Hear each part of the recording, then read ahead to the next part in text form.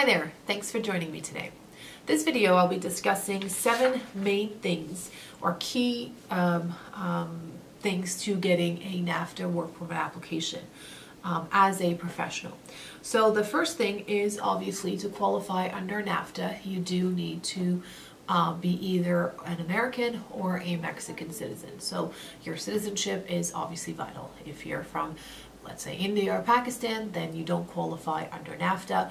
You may be eligible under a different avenue. So the first thing is your citizenship. So you definitely have to provide proof of that, whether it's a citizenship certificate or a passport data page, something of that sort to prove that. So that's relatively easy to understand.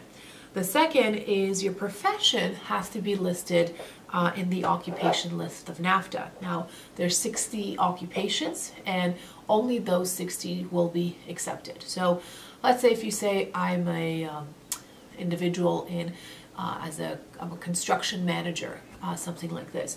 That occupation specifically is not on the 60 list of NAFTA occupations. However, if you said I work for a construction company as a consultant, you may qualify as a management consultant. So it's not really your job title that you should focus on, it's more your job duties. And based on the duties, we can evaluate to see if you do qualify under NAFTA. So the job description becomes very, very critical. The third thing that you have to remember is obviously you need a employment offer or a contract from the Canadian company. That contract has specific things that it needs to mention.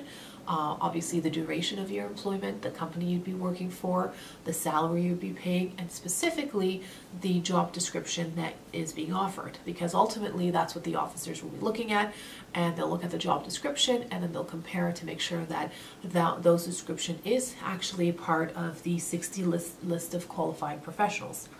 The fourth is applying for the correct length of work. Now, despite the fact that a NAFTA work permit can be issued for 3 years, it doesn't necessarily mean that you should ask for the full 3 years.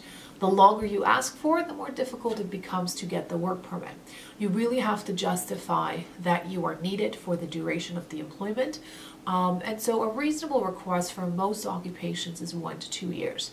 If you're asking for 3 years, then include some sort of chart or graph or some sort to outline the progress of the work and to say this is what I'll be doing year 1, this is what I'll do year 2, this is what I'm needed year 3. Because they do highly scrutinize if you do ask for the full 3 years. Better to ask for 1 and 2 years, and then if you are needed the 3rd year, then you just apply for an extension. So keep that in mind. The 5th is where you apply for the permit. Now you can apply at the port of entry or you can apply at the visa office. So if you are an American, you can apply at the New York visa office. And if you're Mexican, you obviously apply at the consulate that governs Mexico. You could also do it at the port of entry, as I stated. Americans don't need to apply for any visas or whatever. They just go at the border and present their application. A Mexican does need an ETA, so get that first. Then you kind of fly in and drive over to the Canadian border get that work permit at the border. So it's both possible, right? But most likely if you're Mexican, it's probably easier to just do it at the visa office. However, I do find it easier and the chances of success are a little bit higher at the port of entry versus at the visa office, but it's kind of difficult for you to probably maybe fly to US and then drive over to the Canadian border. It's a possibility, but it might be a little bit more difficult, more challenging that way. But it is possible if that's what you're looking at doing. The 6th one is you must have the correct supporting documentation. Now this is very difficult to summarize in one video because depending on what occupation you're applying under, the requirements are different. But specifically, most occupations require a degree and or experience. So look at the NAFTA list and look at if there's a degree required, which degree specifically is required, and how many years of work experience is needed, and make sure you provide that. So if it is work experience, for example, if they need 3 years of work experience, you should prove that you have 3 years of work experience with employment reference letters, proof of work, things like this.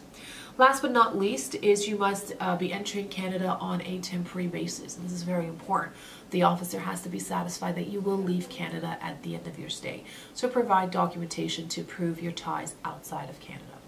If you're looking at filing a NAFTA work permit, give us a call. We're here to help. Thank you, and until next time.